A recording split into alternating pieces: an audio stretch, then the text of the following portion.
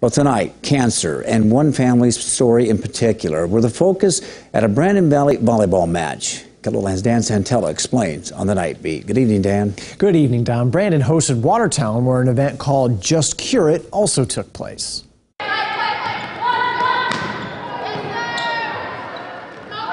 It's a tradition here at Brandon Valley. We've been doing it for several years, and the girls get excited because we make popcorn balls the day before and just make it a fun event and raise money for people in our community that are fighting cancer and for research. As the volleyball team comes around to a game every October, they like to sponsor cancer awareness in honor of not only breast cancer awareness, but all cancers.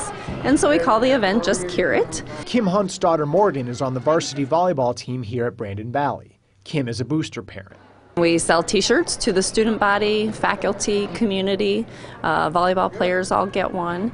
And in return, then those funds go towards a family in need and towards cancer awareness in the community. That family is Kim Jones's, a Brandon woman battling bone cancer.